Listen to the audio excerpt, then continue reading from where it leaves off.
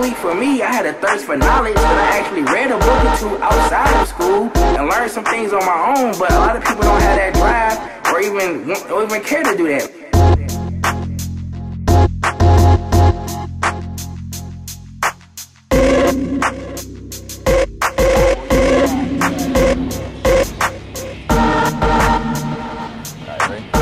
Let's do this.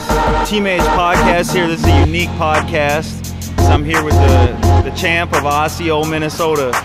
My buddy from high school, Caleb Truax. We're gonna mix some video in here, and I figured I'd stop by his boxing gym right here in Northeast, and it's, what is it, a block from Indeed Brewing Company? Right down the street, man. Right down the street. Indeed Brewing Company. Conveniently located. All right. Indeed Brewing Company is the new Northeast Brewing Company. We're gonna go have some beer. Are you drinking today? I'm gonna have a couple, man. You're gonna have a couple? It's my last hurrah, man. I got to after New Year's, I gotta get on the straight and narrow. So because then how many days? There's what's it? The 19, 20, 19. It's 3 weeks from Saturday.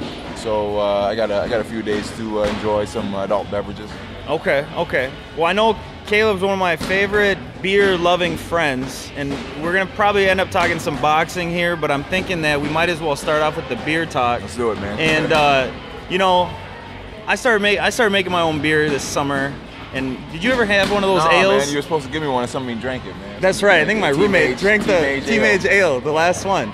All right, but I thought it was like Fulton. It was really similar to Fulton, but what's your opinion of Fulton? You don't think it's as good as like Surly, Furious? I don't anymore.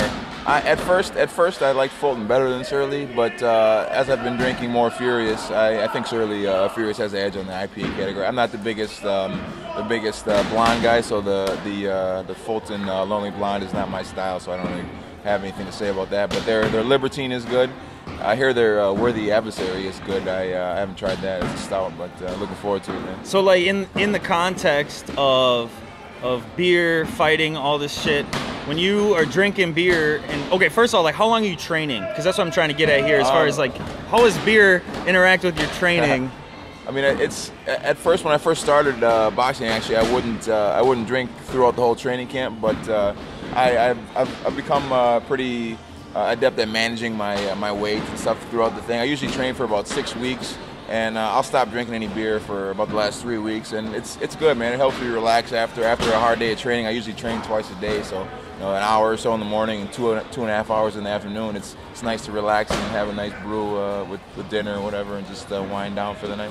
You know, when I was in college and we started to try to get big, some of my meathead buddies out there, the Brandon Strax of the world, the Burt Bandy, aka Memoir Set of the world, they would like be so anti-drinking, so they would just binge drink on the weekends until they would like get sick. But then during the week we'd be lifting, and they wouldn't even have one beer because they were afraid that it would ruin their fitness and all that stuff. So what do you think that's kind of a myth? That's ass backwards, man. Yeah, that's what because I'm more like, if it's in moderation, it's perfectly fine, man. Like I'm never getting wasted or anything like that. I'll have two beers or whatever when I eat dinner, when I go with my boys, and just chill, man. Just hang out late, or just conversate, whatever, and just keep it to a minimum. Keep it in moderation. You go out and get wasted on the weekend, you're just gonna have to recover for a day or two, and that ruins a day of lifting. So like, how many cigarettes do you smoke a day when you train? I've had one cigarette in my life, man. I'm not a smoker, man. I'm not a smoker at all, man. So like, all right, how up to date are you on these breweries? Because like Indeed is the newest one that I know of, but I heard there's the Excelsior one. Have you been to that one? I know there's one called Lucid over in Minnetonka or something like that. That might be the one I'm thinking there's another one. I think there's another one in Excelsior. There's one in St. Louis Park called Steel Toe. And I had one of their beers called Dark Descent. It's like a porter style. That was delicious, man. I had one of those, but I'm loving Indeed, man. That midnight stalker, and their holiday seasonal was great too, man. I'm about to. The thing with Indeed too is you have the option to nitrogenate your beer, right? Yeah. Every single beer they nitrogenate it. So like if you like Guinness and stuff like that, you can get any beer that you want basically nitrogenated there. I actually haven't tried any like that. I know. Really? I think Grant tried one like that and he liked it, but no, I haven't tried any with the nitrogen yet. I just like my regular hoppy midnight stalker, man. I'll tell you what, man. This summer you have to assist me, and we'll come up with a recipe for like what would your favorite? Do you have a favorite beer? I like black IPA. I like double bock, man. Those are probably my two favorite styles of beer. So definitely the where they caramelize and they roast the stuff for the most part. Yeah, okay, so more than IPAs, you prefer something that's been roasted a little bit. Yeah, like a bock. It's got a little sweetness to it. I like that too. Okay. Well, I'm impressed, dude, that we're talking to Caleb Truax, and he drinks for like 2/3 of his training schedule for the. That's what I do. In moderation, in total moderation. I usually wake up in the morning and drink a few beers for my road work, and then get to the gym and have a couple afterwards. You a wine guy?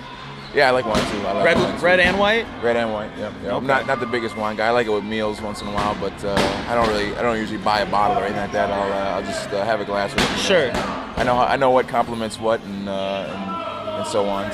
So because I was just thinking wine, food, wine. When you're in training, do you have? Because the last couple weeks, pretty much no alcohol at all. Yeah. What about food? Is food consistent through your whole training schedule, or is it something where at the beginning you can kind of just forget about it and then at the end, or vice versa? How does food work? It's pretty strict. Right now I'm about 3 weeks out, and my weight's pretty close. I don't have to lose too much weight. So how much more? Maybe 15 pounds, which is not a lot. Which is not a lot. A lot of girls that see this are just gonna be like, "Oh, damn you, Caleb, man." It's just water weight, ladies. It's just water weight. It's not actual weight. I'll put it right back on. But no, I usually eat healthy all the time for the most part. Obviously I'll go on the weekend or when I'm watching a football game. I'll have some wings or whatever. But usually the last 3 weeks, the same time I'll quit out my drinking is when I really stricten my diet up. I'll eat just mostly. Like an omelet for breakfast or oatmeal for breakfast every other day. Usually I switch it up. I'll eat some kind of pasta or rice or whole wheat pasta, brown rice. So you definitely like to get your carbs in too. Absolutely, because you need kind of the balance of the fast burning energy, the slow, right? You have to. And a lot of people cut the carbs out, and I'm like, man, you should. Because then, in my opinion, this is my uneducated opinion, like when you start cutting out a certain, you got sugars like simple carbs, super fast burning energy. Then you got beans and the other proteins, and they're slow burning energy. Cottage cheese, really slow burning. But a lot of people cut out the mid-range carbs, and then it's like, then you're either going to be full or you're going to be super hungry. I don't know. Those type of like crash diets like that they don't work, man. Especially for someone like me who expends so much energy in a day. Like I work out, 3 hours a day basically, and I don't even know how many calories I burn, but it's a lot. And you have to have carbs in order to fuel your workouts and just fuel your day. Yeah, man. I'm looking around here and just like the amount of energy being expended at one place at one time makes Lifetime Fitness look like a theme park, man. It does, man. It does. I should start coming to these boxes. You should see our gym. This is more of a gym, like I was saying, for people that are just taking classes. Like at my gym, it's pretty much strictly boxers, and it's what's your name of your gym then? ACR Boxing. Where's that at? In Coon Rapids. And so what did you work out here just because you knew we were linking up later? No, because sometimes I come down here to do some sparring. There's some guys that work out here on the regular, and I come down here to spar. Sometimes they come to my gym and spar, but for the most part, I come down here. So you kind of just show up here, show them how it's done, and then go back to your home base? Beat them up and leave, man. That's how I do it, man. So all right. On the boxing note here, you fought. How many amateur fights did you fight? About 35. Okay. And what course of time was that? About 3 years. Okay.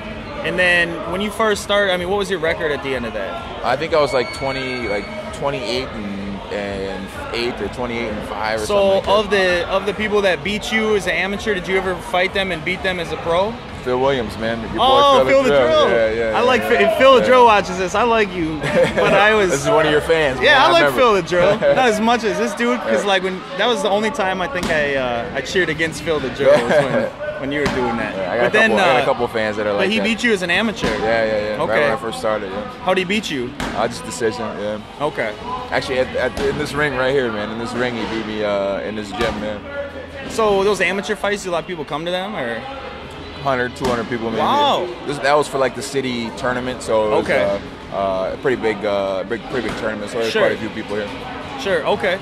And then besides Jermaine or Taylor, besides Taylor, like, who would you say your toughest opponent was that you ever fought? Is that? I think I've it was been asked that before. Yeah, absolutely. I think it was Kerry Hope, the guy that I fought from Wales. I fought him at the. Oh yeah. I fought him at Casino. Grand Casino, was it? No, it was at Armory, the St. Paul Armory. Oh yeah. But that guy was. He wasn't like the most skillful. He wasn't like he couldn't hit the hardest. Sure, he didn't have very much power, but he was in such good shape. He was. I remember him in my face the whole damn time, man. How long did that one go? That was 10 rounds. That was my first 10-round fight, man. It had me just That was dead your first at the end. 10 round. And what fight number was that? I think my 13th fight. Okay. 13th or 14th fight. And right now you're how many? What's your record right now? 20 wins, 1 loss, 1 draw. 20, 1. Okay. Yeah, man, that Taylor fight though. We watched that and like I can't remember. They asked you, if you were happy or not. I mean, what was your opinion after losing that fight? I mean, I know you have to have some happiness, but maybe only that was just like a bittersweet, I was disappointed, and it was bittersweet, like at the same time,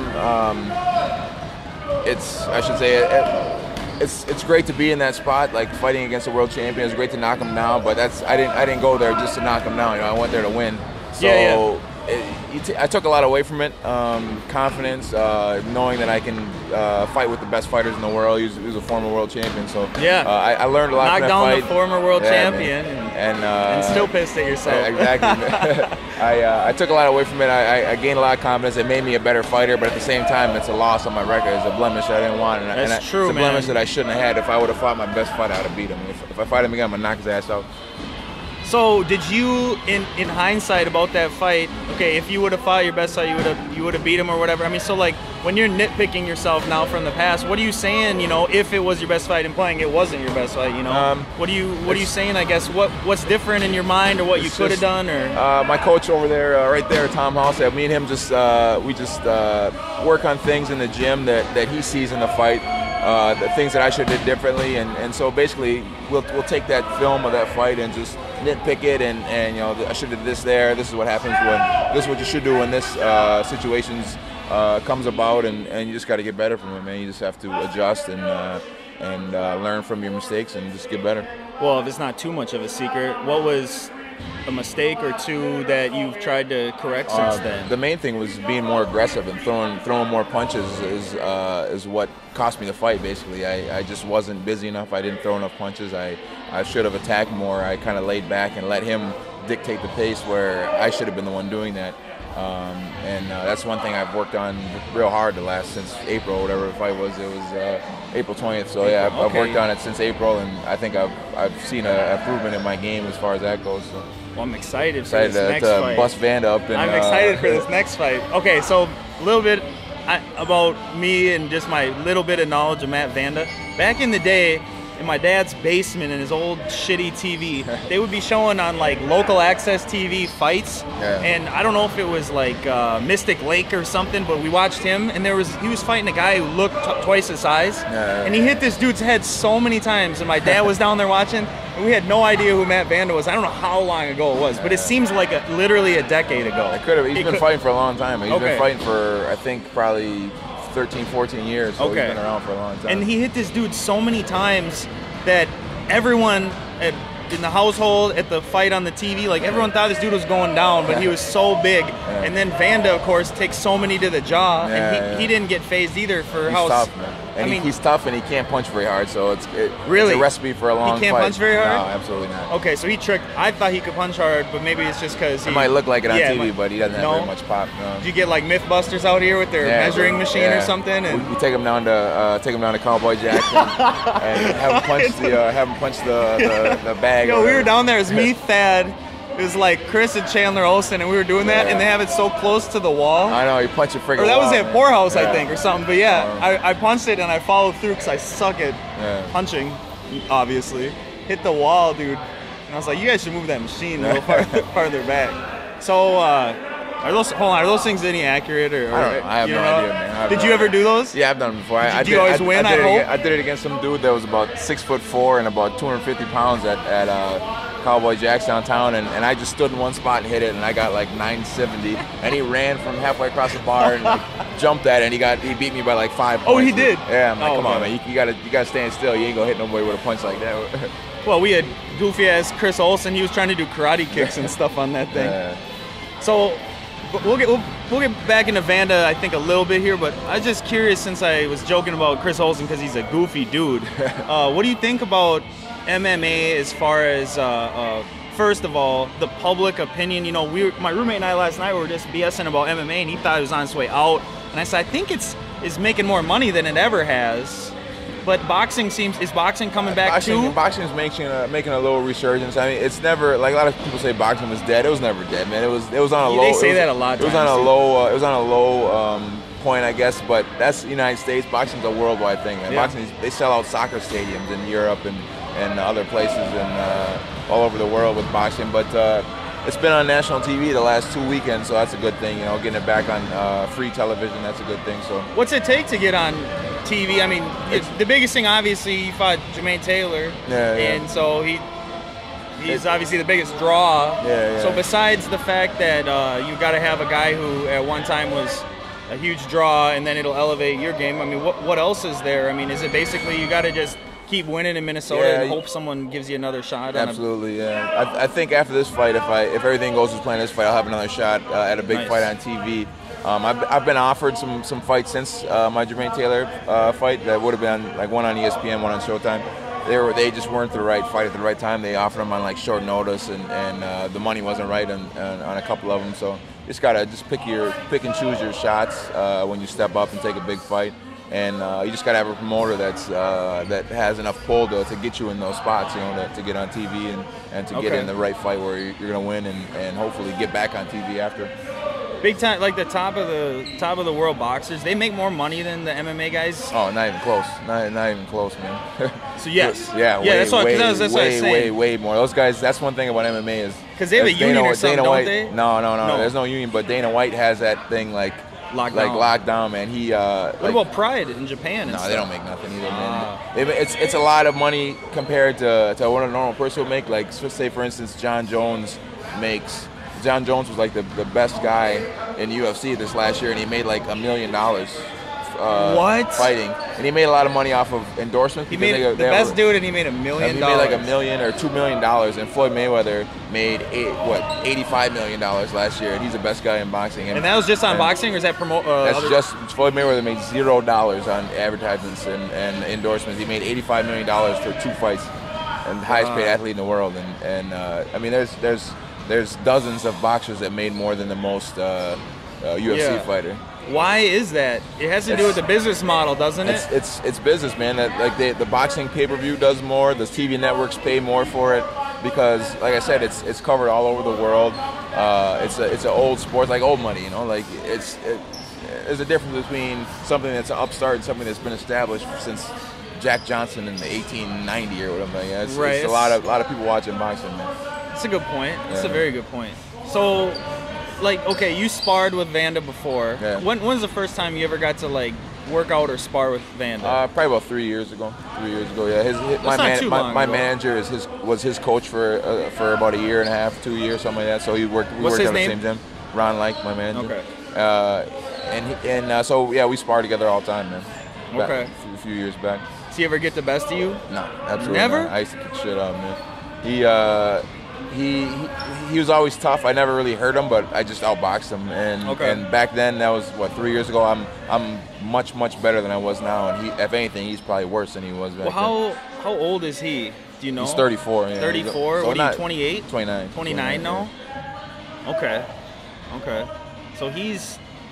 I mean, say he loses to you, but then he beats a bunch of dudes, right? He keeps boxing. What do you see for a guy that's had his career? How much longer does a guy like that usually fight for? He actually said this is going to be his last fight. Do I believe that? Probably not. But really? Has he said it before? Do you think? No, I don't think so. I think this is the first time he's ever said this is it. You know, but him, he's kind of at the end of his road. He's had his money. He's made his money. He's traveled around the world. You know, he's traveled to Canada, Mexico, fought in New York, Las Vegas, everywhere. But I think it's just his career's winding down. You know what his record is? Yeah, he's 44-14. And, I think he's probably lost probably 12 out of his last 20 fights, so he's below 500. So he's on the downside. Okay, knockouts or no? No, he's only been knocked out twice, I believe. So. Okay. So what makes a dude like that have the, what is it? Just the the toughest jaw? What makes it do nothing? I mean, it just is what it is. You just have it, man. You just have it, and you can be real relaxed. That's one thing. If people get hyped up and get kind of wigging themselves out, sometimes they'll take a punch that they don't see. Where he's real relaxed, and he can usually see the punches coming. Really, he's kind of like the jiu-jitsu dudes. Yeah, exactly. They can almost look like they're not even trying because they know exactly how to try, and then just makes relax. it look easy. And defending, he's pretty good defense. He keeps his gloves up, and it's just hard to hit him. That's why I'm gonna hit him in the body, and he's soft in the body. So now you predicted like an 8th round knockout or something, body knockout or something. Yeah, won't go past 8. Won't go past 8. You heard it if here. If it does, I'll be upset. Okay. No, there was one time, and I think it was when you fought at Hinckley the first time as a pro, which was it maybe your 3rd, 4th, 5th fight or something, where you predicted like a second round body knockout or something, and you just walked out on the second round and just hit the dude, and I was standing like 4 feet from her, and I had never heard a sound in my entire life, like your glove hitting his side, and it looked like you like punched into a clay figure, like he went like this, dude, and crumbled down. And the whole place went nuts because I think Phil the Drill was at that fight too. I mean, fighting before you something, but it was just funny because you predicted that. I mean, you Babe Ruth that fight. That was my last fight. I did my last fight like that too, 4th round. That was honestly one of the craziest things I've ever seen, dude. That was almost as crazy as that dude who got knocked out, the world's fastest knockout. And I saw that he came out, when Phil the Drill knocked him out, and the dude came out at first in underwear and like slipper or. What did he have? He had like Saucony shoes on or something. I don't know. And they made him. They were ready to fight, and then the rest like, wait a second, you don't even have boxing shoes on. So then he goes and puts his boxing shoes on. He's still got his like Superman underwear looking deal. He runs across the entire thing at Phil the Drill. And Phil the Drill like leans backward, just swipes him. Cracked him, knocked him out, man. Go look that up. World's fastest knockout. Phil the Drill versus Brandon Burke, I think. Brandon Burke. Where's he from? Like Iowa or Illinois? I don't know. Oh. Who cares, man? Well, you're like the baseball card guy. You know all the stats and shit. I don't know. That's pretty rad. No, I heard rumors about you that after. I know you talk about punching more after this last, after your loss or whatever. But I heard rumors that your whole style's been you're testing your style. You're testing the limits of. Hold on, real quick, because here, Caleb Truax and I played high school football together on a really, really good team. Just kidding, we weren't that good. He was super good. I was real good at bringing him water. But he was like a tweak, man. Caleb, he's always been chill, nice dude. But like on the field, he would just snap. When he would like get ready to tackle somebody, he would just get all jacked up before the game, and he would just make tackles like nobody's business. Then he started boxing, and I heard, correct me if I'm wrong, that was kind of one of the first techniques is they taught you how to be a counterpuncher and to use your energy more wisely. And it was kind of just my style, man. They didn't really teach me. It was just my style, and my coach cultivated it, and that's what I do. That's what I'm good at. But now I just need to pick up my aggressiveness and start punching more. So is that pretty much the gist of what's new about you in the ring? Yeah, just more aggressive, more fire? Truax 2.0. Well, how do you harness being more aggressive at the same? Because I think of you I think of like me. If I didn't know what I was doing, but then I started to like be good at counterpunching or something, and then they're like, all right, you need to punch more. What do you do besides just emotionally dig deep? I mean, is there a new skill set on the attack that you don't have? I mean, it's not the skill set. It's just a change in attitude. And what brought that about is what made me see it that I need to do that in order to win was that fight where I lost. I was going about my counting punching ways, and I was winning fights, and then I lost because I didn't punch enough. So I kind of flip the switch and all right, I got to get my ass in gear and throw more punches, man, to beat these guys on the next level. One thing that I noticed about whether it's UFC, boxing, or anything, they do like the media hype, not like this podcasty style, but they're always like, get both of the guys to say that they're gonna win. And I was like, why wasn't there like a really good guy and they interviewed him and he's like, yo, I'll probably win. Statistically I probably win, in my brain, my heart, I think I'm gonna win. But no, it's like, yo, I'm gonna knock this guy out. And then because I saw something with you and Vanda when you said the 8th round, and then he's like, oh, Caleb's gonna get it, or Truax is going down. So come on, there gotta be some like PR person being like, all right, you got to say this. Yeah, you're not gonna go out there and say you're gonna lose. Do they like tell you what to say every fight? You got to say every fight. You got to say like, it's just pride. It's just pride, man. You don't want to go out there and say, oh yeah, training camp's been okay. It's not been. I'm in kind of good shape, right? I'm not in that great of shape, but right. Because I think of a scenario where it's like, all right, you got a guy who's totally the underdog, and he doesn't want to be cocky, but he wants to win. So in his heart, he's like, all right, I think I can beat this guy. I know I can beat him, but statistically, you know, I might not. Like, just to be realist, you know, like if you're playing the Lakers and you're the Timberwolves or something, and you're like, when they interview the whole Timberwolves, and Kevin Love's like, yo, we are gonna win every time, and then you lose.